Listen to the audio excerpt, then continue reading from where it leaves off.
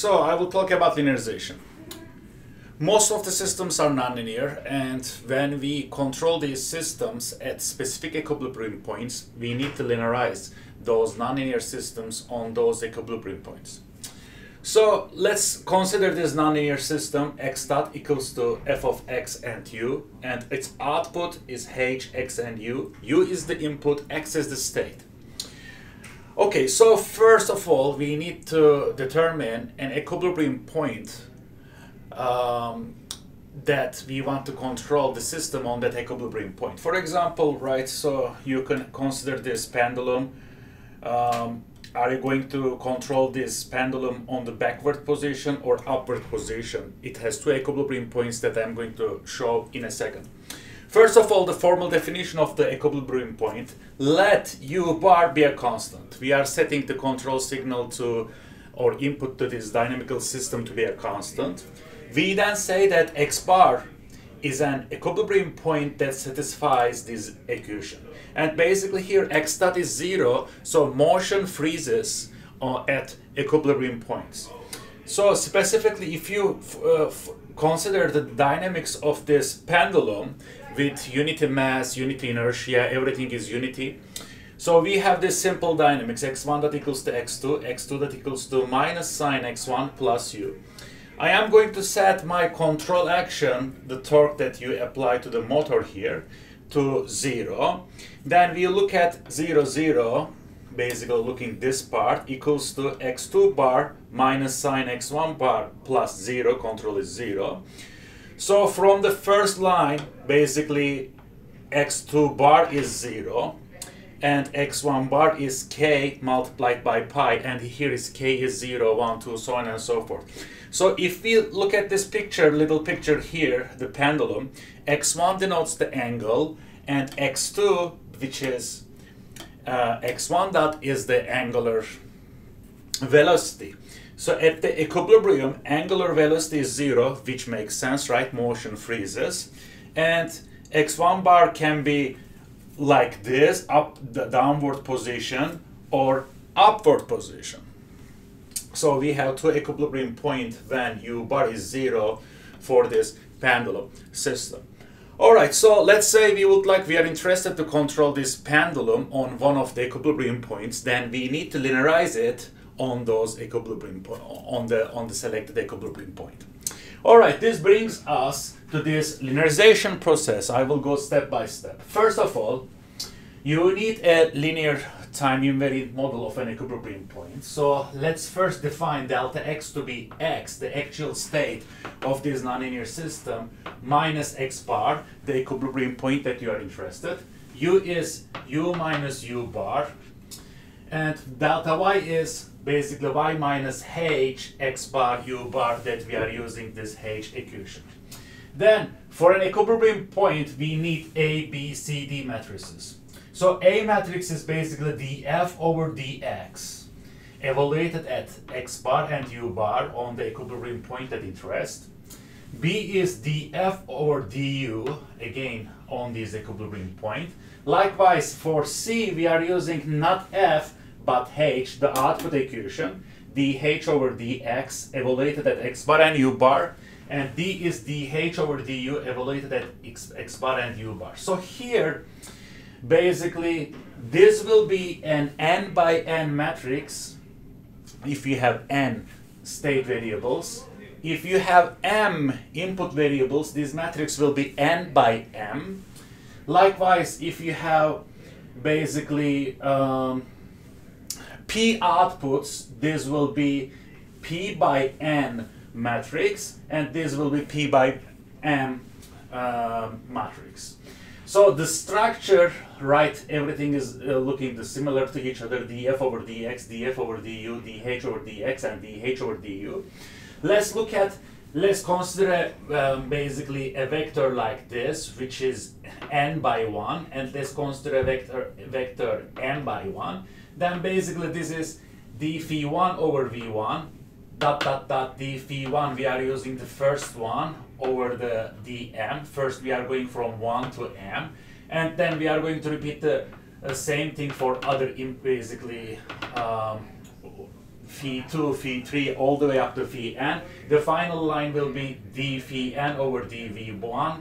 We are basically taking this partial derivative with respect to v1 to vn. So, for example, if we apply this process to the pendulum, let's linearize this pendulum at basically the upward position, like this. So we are looking at the equilibrium point, which is pi, 180 degrees, and 0. This is for the angle of the pendulum, and this is for this angular velocity. And I am choosing u bar equals to 0. By applying certain basically constant inputs, you can linearize the pendulum at, for example, 45 degrees, 90 degrees, and basically you can create interesting equilibrium points. But let's say we would like to control the pendulum in the upward position, which is an unstable equilibrium point, as compared to downward position, which is a stable equilibrium point. We need A, B, C, D matrices. So the A matrices, basically, I am basically applying this along with this definition. We need df1, dx1, df1, dx2, then df2, dx1, df2, dx1. So our f, basically, this has two functions. This is function 1, f1, and this is f2. And since we have two state variables, this will be a 2 by 2 matrix. So let me move here. The first function is f1 is x2. f1 over dx1, basically dx2 over dx1, this will be 0. The second one, we are evaluating df1 with respect to dx2. df1 was x2. Partial derivative of x2 with respect to itself is 1. Then we are moving the second function here. We are evaluating df2 with respect to dx1, which is derivative of this with respect to x1 is minus cosine of x1. And then df2 over dx2, there is no dependence on x2, so this will be 0. And basically we cannot leave any of these that depends on x1, x2, u. We need to insert equilibrium point values here so that we are going to have constant matrices. So basically when we insert these, we here need x1. x1's equilibrium point was pi, so minus cosine of pi is 1. So here is your nice A matrix for your linear system. And I am going to do the same thing for B. B is basically we are taking this function and evaluating the first one with respect to u. There is no dependence on u on the first equation, so we have 0. And here u appears here, so df2 over du is 1.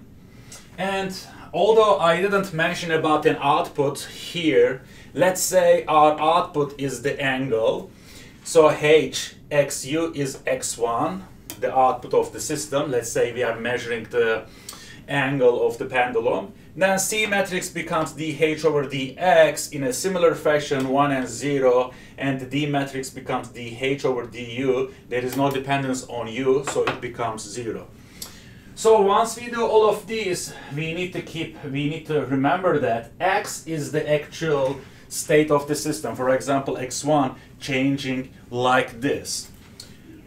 But when we linearize this system, we need to well establish delta x, delta du, and delta y. So for this pendulum, basically linearized at upward position like this, the x is the actual state minus pi over 2.